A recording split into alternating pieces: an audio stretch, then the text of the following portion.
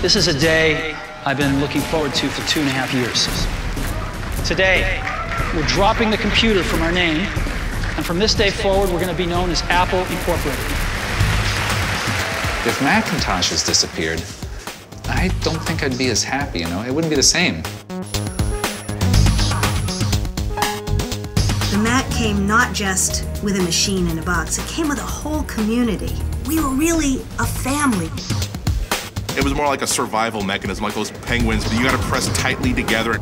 Apple's market share dropped in the 1990s. You could see Apple just being sold to General Electric, for God's sake. People out there saying, oh, the Mac is dead. Are you crazy? Face up to reality, Apple is dead. We certainly don't think so. I'm here for the new iPhone. It makes it healthy. It was very much in danger of going away.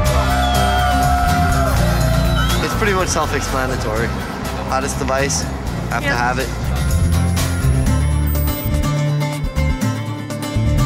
Apple was never really part of that community anyway. They are separate from that community. They are not responsible for it, nor are they caretakers of it. Sorry. There's been some talk that people are very disappointed. They seem to be moving in different areas. It became a business, man. I mean, it's nothing but business now. We really don't know where Apple's taking this. It'll be different. It won't look like what it used to look like.